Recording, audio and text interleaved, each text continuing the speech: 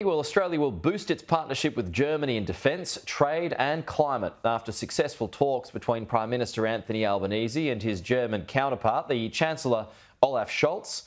Australia's initiation into Germany's so-called climate club will also see a collaboration on a climate control policy which accelerates international action on climate change and may well be a kicker for Australia to seal off that EU trade deal, we hope anyway.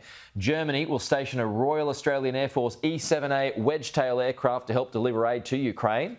Defence Minister Richard Marles on the program earlier, though, says the aircraft will not be a target.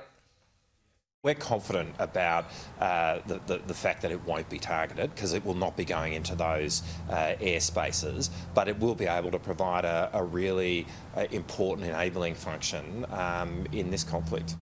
The Prime Minister has announced a $1 billion deal already that will see 100 Queensland-built Rheinmetall Boxer-heavy weapons carriers that will be sent to Germany from 2025, creating 1,000 jobs. Mr Albanese will travel to Lithuania shortly, actually, where he'll attend the NATO summit. So he's done with Germany now.